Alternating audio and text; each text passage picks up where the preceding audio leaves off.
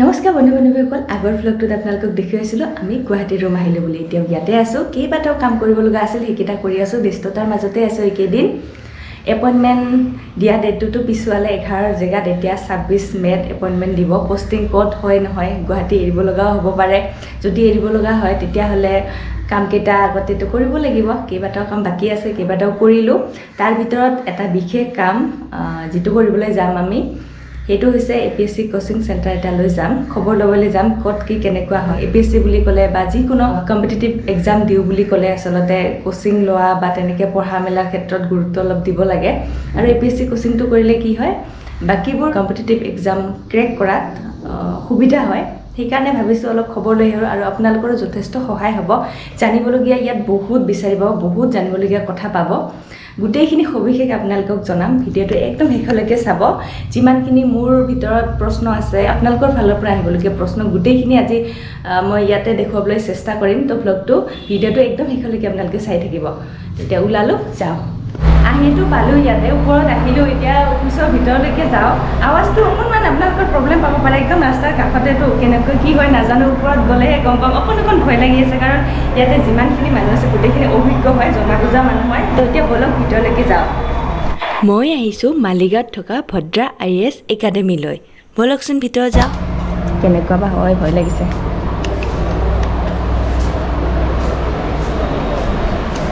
Hello' ma'am বহিব পাৰো actually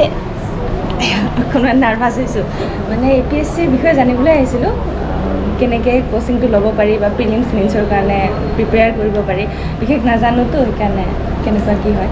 মই আপোনাক কৈ আছোঁ এইখন আমাৰ প্ৰস্পেক্টাছ হয় আপুনি চাব পাৰিব হয় আমাৰ কোৰ্সটো ইন্টিগ্ৰেটেড কোৰ্স হয় APSC UPSC দুটাৰে কোচিং দিয়া হয় আমাৰ ইয়াতে আৰু 9 মান্থ ডিউৰেশ্যনৰ কোৰ্স হয় ইয়াতে প্ৰিলিমছ মেইনছ ইন্টাৰভিউ তিনিটাৰে গাইডেন্স দিয়া হয় আৰু আমাৰ মানডে টু স্যাটাৰডে ডেইলি 2 আৱাৰ্স কি ক্লাছ হয় আৰু আমাৰ ইয়াৰ পৰা ষ্টাডি মেটেৰিয়েলছ প্ৰভাইড কৰে এইখিনি আপুনি চাব পাৰিব এইখিনি গোটেই গোটেইখিনি মেটেৰিয়েল হয় আৰু এইখন মান্থলি মেগাজিন হয় আমাৰ ইয়াৰ পৰা যিবিলাক ডেইলি কাৰেণ্ট এফেয়াৰ্ছ প্ৰভাইড কৰে এইখিনি গোটেইখিনি ইয়াতে পাব মান্থলি মেগাজিন এনেতো শুনাত ইজিয়ে লাগে পঢ়িব লাগে নে কষ্ট সেইটোৱে আৰু সেইটো ভয়ৰ কাৰণে আহিছোঁ আৰু কেনেকুৱা কি হয় ফিজবোৰৰ মানে এফৰ্ড কৰিব পাৰিম নে নাই তেনেকুৱা ধৰণৰ এটা আমাৰ ইনষ্টলমেণ্ট ফেচিলিটিজ আছে ইয়াতে ধৰক আপুনি এডমিশ্যনৰ টাইমত 40K পে' কৰিব লাগে বাকী ৰিমেইনিং 1 মান্থ 1 উইকৰ ভিতৰত পে' কৰিব লাগিব আৰু অনলাইন অফলাইন দুটাই ফেচিলিটিজ এমাউণ্টটো কিবা ডিফাৰেঞ্চ আছে নেকি ছাপ'জ অফলাইনটো বেছি অনলাইনটো কম অফলাইনত চাওক আপুনি এটা এনভাইৰনমেণ্ট পায় আপোনাৰ কম্পিটিশ্যনটো গম পাব কিমান ষ্টুডেণ্টৰ কিমান কম্পিটিশ্যন চলি আছে আৰু ফেকাল্টিৰ লগত আপুনি ডাইৰেক্ট প্ৰেক্টিকেলি কানেক্ট কৰিব পাৰে ন ক্লাছত কিবা বুজি নাপালে সেইটো ডাইৰেক্টলি সুধিব পাৰিব যি মানে আণ্ডাৰষ্টেণ্ডিং নহয় সেইখিনি গোটেই জানিব পাৰিব তো এতিয়াতো অলপ হ'লেও কনফিউজনটো ক্লিয়াৰ হ'ল আৰু তেনেকুৱা কোনোবা ছাৰ আছে নেকি হয় নেকি ঠিক আছে দিয়ক থেংক ইউ ছাৰ সোমাব বাৰু ছাৰ নমস্কাৰ দিছোঁ আপোনাক কোচিং ল'ম বুলি ক'লে বহুত টকাৰ ইনভেষ্টমেণ্ট এটা হয় ন তাৰোপৰি ভয় লাগে কেনেকুৱা হ'ব কোচিং চেণ্টাৰ যিহেতু আজিৰ যুগত বহুত আছে ক'ত লওঁ ক'ত নলওঁ ভাল হয় বা নহয় তেনেকুৱা বেনিফিট হ'বনে নাই তেনেকুৱা ধৰণৰ প্ৰশ্ন আহি পৰে এই ক্ষেত্ৰত আপুনি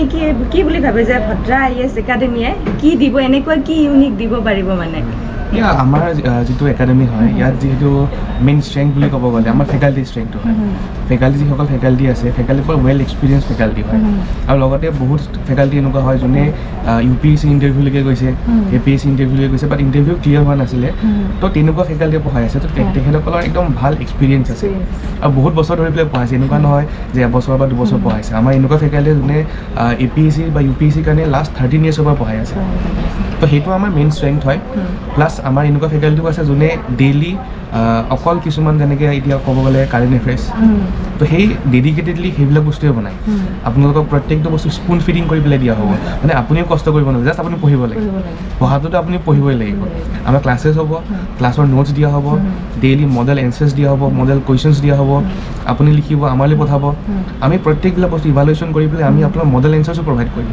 লগতে আমি ডেইলি কাৰেণ্ট এফেয়াৰ্ছ দিম আপোনাক ডেইলি MCQs দিম লগতে মান্থলি মেগাজিনো পাব আৰু ছাৰ ক'ব কেনেকুৱা ধৰণৰ ফিজবোৰ হয়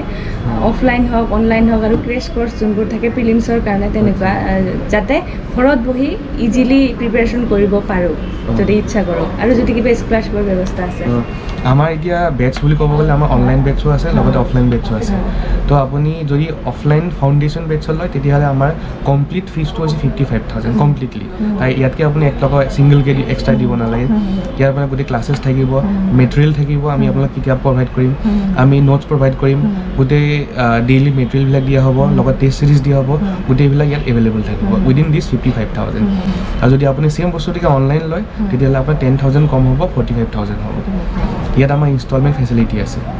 তো আপুনি একেলগে গোটেইখিনি বস্তু পইচা দিব নালাগে ফিজটো দিব নালাগে আপুনি ইনষ্টলমেণ্টটো দিব পাৰে আৰু লগতে আমাৰ অফলাইন বেটছৰ কাৰণে আমাৰ স্কলাৰশ্বিপ ফেচিলিটিও আছে আপুনি আমাৰ ইয়াত আহি পেলাই পৰীক্ষা দিয়কহি তেতিয়াহ'লে আপোনাৰ বহুত এমাউণ্ট অফ ফিজ ডিডাক্ট হৈ যাব মানে আপুনি স্কলাৰশ্বিপ পাই যাব যেহেতু কষ্ট কৰি পঢ়োৱে আমি কম্পিটিটিভ এক্সামৰ কাৰণে ফিলিমছৰ কাৰণে সেই পঢ়াটোৱে পঢ়ি যদি এক্সামটো দি পেলাই স্কলাৰশ্বিপটো পোৱা যায় তেতিয়াহ'লে আমাৰ মেটেৰিয়েলখিনি কিনাত তেনেকৈ বহুত ক্ষেত্ৰত সহায় হয় ছাৰ ক্লাছৰুম চাব পাৰিমনে কেনেকুৱা কি হয় ক্লাছৰুম আচলতে এতিয়াতো ক্লাছ চলি আছে আপোনাক মই বাহিৰৰ পৰা দেখাই দিব পাৰিম ক্লাছৰুমকেইটা আপুনি বাহিৰৰ পৰা চাব পাৰিব ভৱিষ্যতে যদি কৰিব লগা হয় তেতিয়াহ'লে এটা ফিল লৈ লওঁ ইয়াতে ক্লাছ চলি আছে হা মই ওচৰৰ পৰা দেখাব নোৱাৰোঁ সেইকাৰণে বাহিৰৰ পৰাই চাইছোঁ ক্লাছবোৰ কেনেকৈ হয় লগতে আপোনালোককো দেখুৱাইছোঁ এতিয়া বহিছোঁ অকণ ফেনৰ বতাহ লৈছোঁ আৰু ফেকাল্টি ছাৰসকল আছে তেওঁলোকে ক্লাছ কৰি আছে অলপ পিছত আহিলে সুধি ল'ম কেনেকুৱা কি হয় যিহেতু ইমান টকা ইনভেষ্ট কৰাৰ কথা আৰু প্ৰিপেৰেশ্যনৰ কথা অলপ ডিটেইলছটো মই নিজেও ল'ব লাগিব লগতে আপোনালোককো দিব লাগিব তো সম্ভৱ ছাৰ এগৰাকী আহিলে ঠিক আছে বলক নাৰ্ভাছ ৰে মই sir May Cayman hello' sir I am Nabanidhi actually এনে তেওঁলোকৰ লগত কথা পাতিলোৱে মই কেনেকুৱা কি হয় গোটেইখিনি ক'লে এতিয়া জানিব বিচাৰিছোঁ মানে বৰ্তমানলৈকে কিমান ষ্টুডেণ্ট ওলালে বা এইবাৰ প্ৰিলিমছত কিমান পালে আমাৰ তুমি যদি চাব যোৱাতে আমাৰ যে মানে নাম্বাৰ্ছবোৰ হয় এইটো প্ৰত্যেক দিন বাঢ়ি আছে লাইক আমি যেনেকুৱা ৰিচেণ্টলি কেলকুলেট কৰিলোঁ লাইক মোৰ দেন 3,500 এতিয়ালৈ আমাৰ প্ৰিলিমছ ক্লিয়াৰ কৰিলে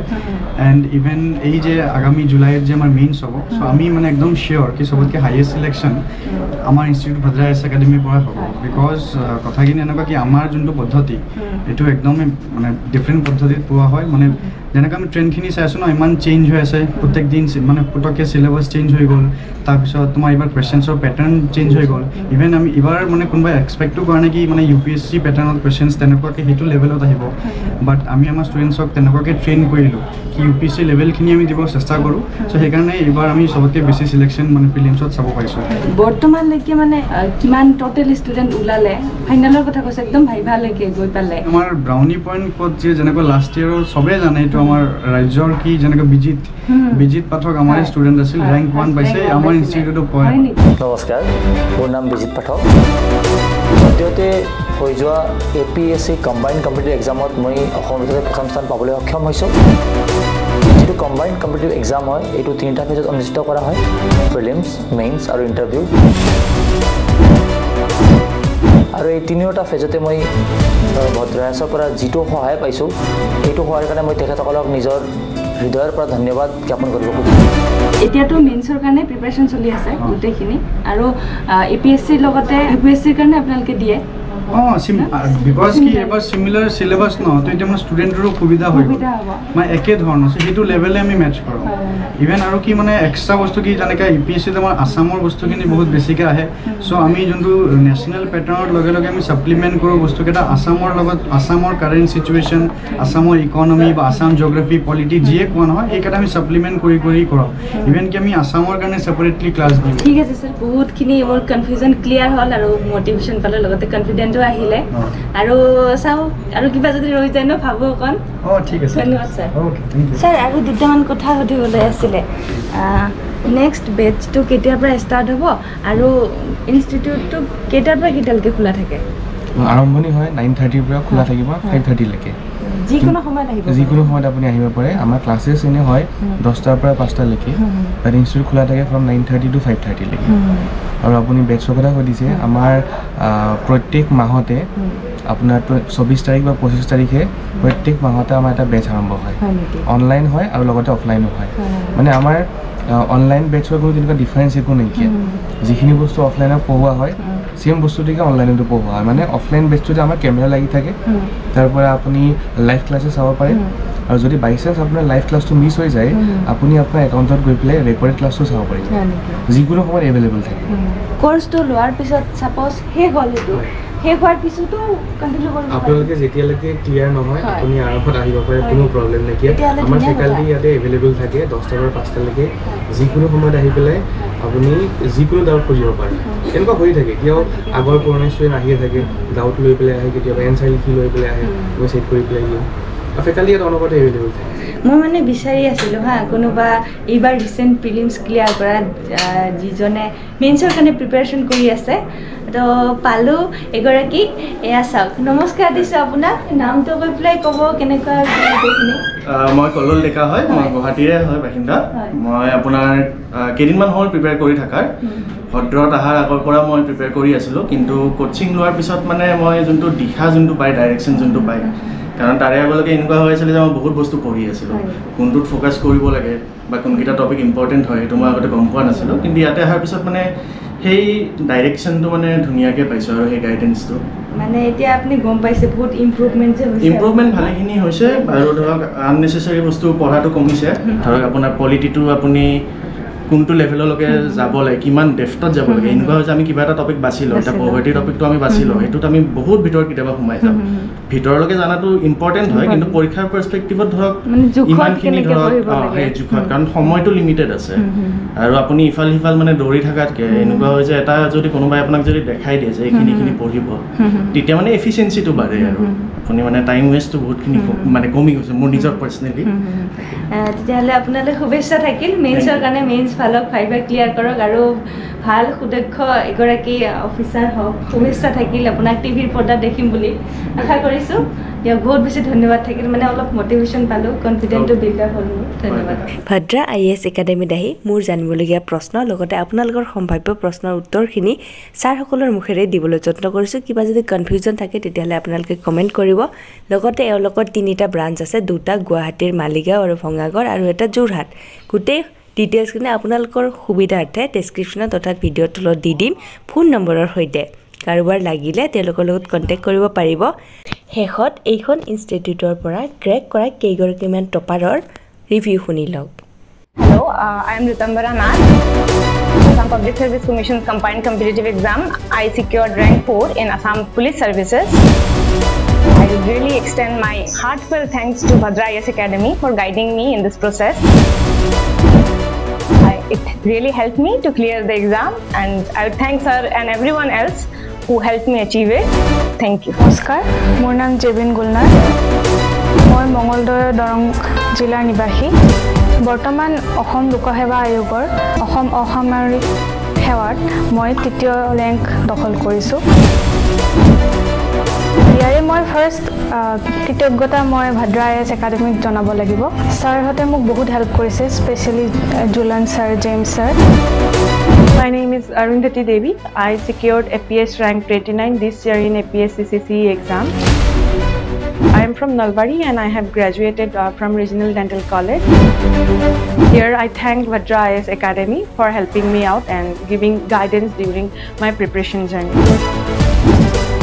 Thank you so much. Hello everyone, my name is Sri Himanshu Guwahati.